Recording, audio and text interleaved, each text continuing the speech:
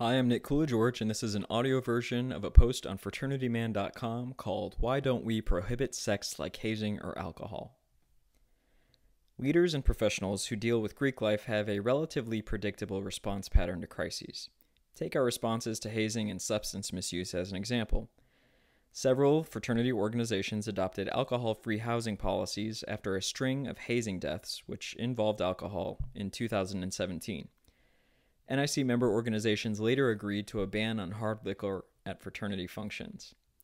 Fraternity organizations and student affairs professionals have created processes for chapters to register events with alcohol.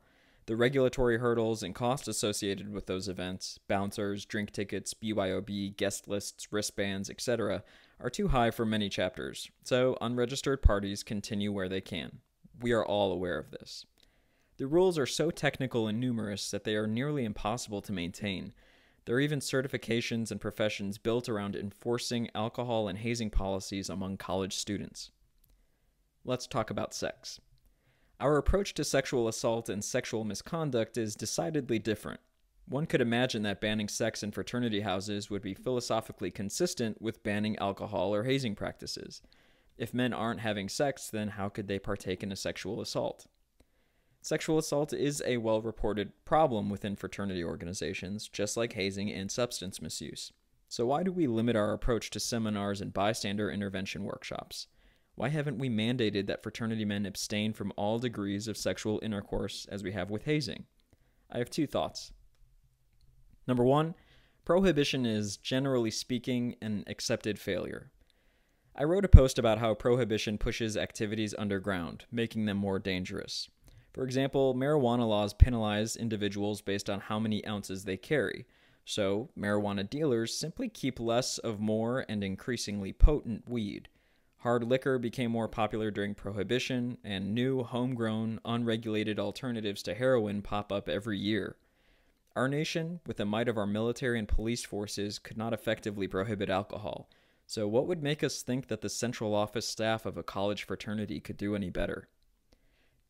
Not much, actually. Fraternity leaders acknowledge the limited effects of prohibition in private conversations.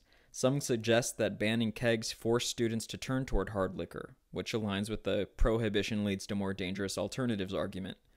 At least one of the hazing deaths in 2017, that of Max Groover, a Phi Delt at Louisiana State University, occurred in a fraternity with an alcohol-free housing policy. At least one organization is reconsidering their alcohol-free housing policy. Other leaders indicate that they'd be open to maintaining a hard liquor ban, but allowing for the return of kegs. If you work in the field of fraternity sorority life, then you either know this or are an expert at selective hearing. Despite all of that, blanket prohibition is the go-to response for fraternities and student affairs professionals in the face of almost any crisis or crises. The fact is that being quietly hypocritical is better optically than being labeled complicit by a journalist, parent, or angry tweeter. Second, sex is popular and positive. This is where things get hairier and political. Still, I believe this makes perfect sense when coupled with the realities of the previous point. Abstinence-only education is generally unpopular. Most prefer a so-called blended approach. Talk about the benefits of abstinence, but teach students safe sex practices, just in case. There is no equivalent rationalization when it comes to other risk management problems, particularly hazing. Well, that's not true. Many people are cool with the idea of a blended approach to hazing. Dr. Lori Hart's ladder of risk would not have been so popular if that weren't the case. But fraternity hazing policies interfere with such an approach. An organization cannot approach topics like hazing or alcohol misuse with a blended approach. It would make organizational leaders or student affairs professionals complicit and therefore liable in our zero-tolerance world. Plus, the public generally supports bans on hazing in all of its forms.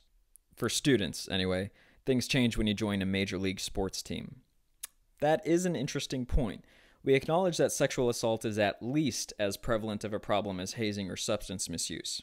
Are fraternity leaders and professionals simply enacting populist policies to please the masses?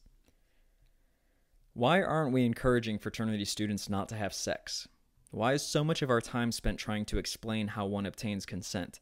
Eliminating sex should eliminate the problem, just like eliminating hard alcohol supposedly reduces binge drinking. Is there a philosophical difference between banning alcohol to prevent substance misuse and banning intercourse? Does sexual violence not stem from the existence of sexual relationships? Why can an alcohol-free policy be waived with the approval of an advisor? Could an advisor sign off on consensual sexual intercourse? The moral high ground. Author Robert Greene advises his readers never to abandon the moral high ground. Fraternity leaders don't risk their moral high ground when they ban hazing or alcohol. Who's going to defend underage drinking, binge drinking, or forced consumption? Fraternity press releases indicate that our approach to hazing or alcohol abuse is based on our moral foundations, but it's virtue signaling, plain and simple. There is nothing difficult about prohibiting what are already illegal or immoral activities. Hazing prohibition is an easy win for public opinion, even if it doesn't generate worthwhile results. Plus, we can still feign shock and awe when a new crisis erupts. Just say, how dare they violate their oath and our very strict policies. We haven't banned sex because we know such a ban would be ineffective, but also because it's an unpopular idea. It's particularly unpopular with the generally sex-positive crowd of student affairs, and I don't mean that as a dig, only an acknowledgement. If the world believed in abstinence-only education, then fraternities would do the same. Hazing, however, leaves no room for tact or debate. There is no blended approach. It's all or nothing. It is an abstinence-only approach led by those who might otherwise laugh off such an idea. It's a shame.